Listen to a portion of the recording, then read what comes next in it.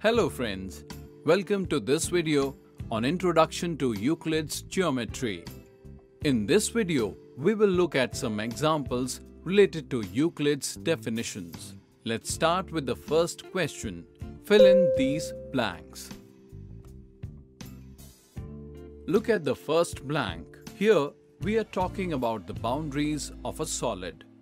And the boundaries of a solid is a surface. Hence, the answer is surface. In the second blank, we are referring to dimension. And a point has no dimension, so the answer is point. In the third blank, we are talking about breadthless length. That is, something that only has length and no breadth. Friends, according to Euclid's definition, lines are breadthless length. So the answer is line.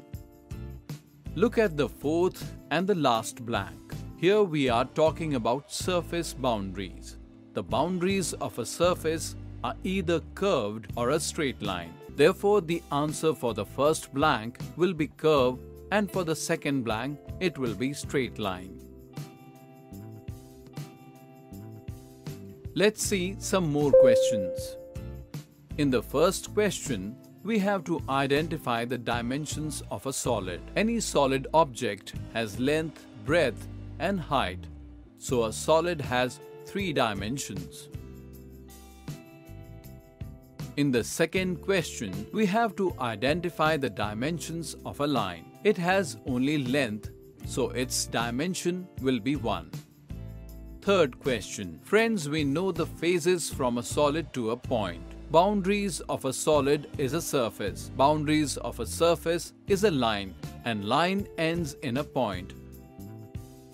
Therefore, the phases will be solid, surface, line, and point. Friends, that's all in this session.